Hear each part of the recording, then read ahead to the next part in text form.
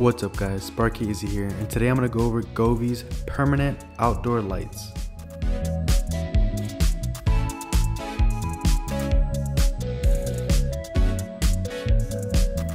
Alright guys, so before you install these lights, you want to make sure you plug these into power and make sure that they all work correctly.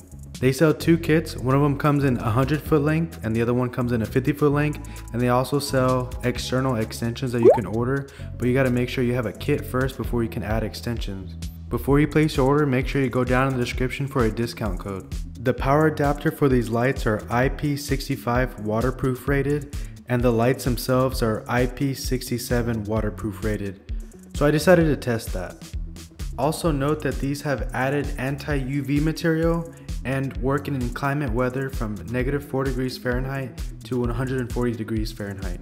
I let these dry for a couple days before I installed them. The 100-foot kit comes with 6 sets of strands, and the total length per strand is about 16.4 feet. I decided to lay all the strands on the ground to figure out where I wanted to start the lights. These Govee string lights are meant to install underneath the eaves and create a wall washing lighting effect on the house. Each strand has a start and end. You know the start of the strand is where the red washer is, and you know the end of the strand is where the cap is. So before you start sticking the lights up, make sure that the red washer is where your power supply is going to go. And as you install more strands, the red washer is going to be at the beginning and you're going to end with the cap. The installation is made very easy by some 3M sticky backs under every light, and all you got to do is hold it for 5 seconds to get it to stay. You can clean the surface with a cloth or tissues where you plan to install each light. Govee recommends installing the string lights about 5 to 10 centimeters away from the wall, but I ended up installing mine at around 24 centimeters, and that's because I have existing soffit lights and I wanted to make sure that the string lights wouldn't run through my existing lights.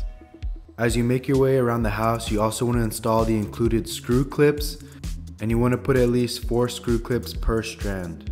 When you get to the last strand, make sure you screw on the cap to make sure everything's waterproof.